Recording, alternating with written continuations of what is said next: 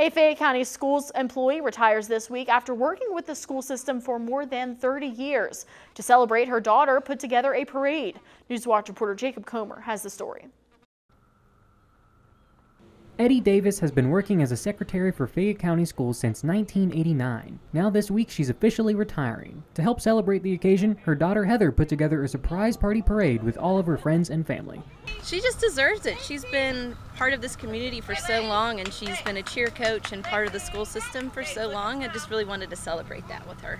Heather invited dozens of people to drive by her mother's home and celebrate with her. She says that social media helped her find her mom's closest friends and coworkers.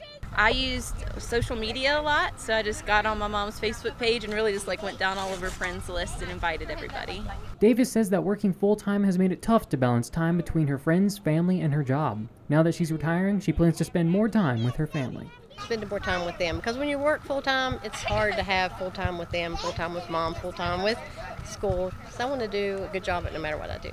Although Davis doesn't have any concrete retirement plans yet, she's happy to have extra time to spend with her loved ones. She says leaving Fayette County Schools and entering this new stage in her life will be an incredible experience. It's bittersweet, you know. I mean, I'm looking forward to the next thing, which you can see is my grandchildren and my mother, who's elderly now. She's 89, and so I've been, you know, that's the next step I think I need to take.